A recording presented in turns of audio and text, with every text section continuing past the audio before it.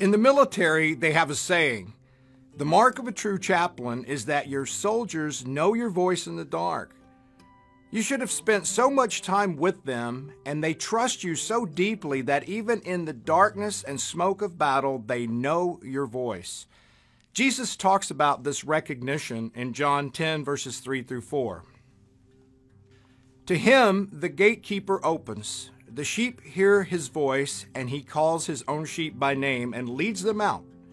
When he has brought out all his own, he goes before them, and the sheep follow him, for they know his voice.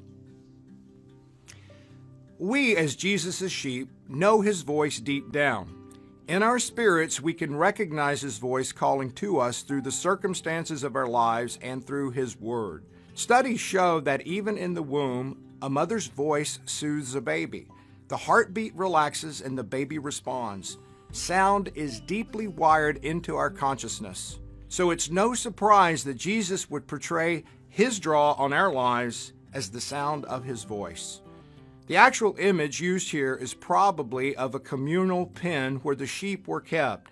The shepherd came to the gate and called them, and they'd be drawn by his voice. These aren't smart animals. Sheep wander off. They eat manure. They get snatched by predators. Their only hope is a protective shepherd. Jesus describes a shepherd as one who calls and leads. Not the driving, abusive person shepherds sometimes were. He calls gently. He leads with mercy. May we be so attuned to him that we know his voice in the dark.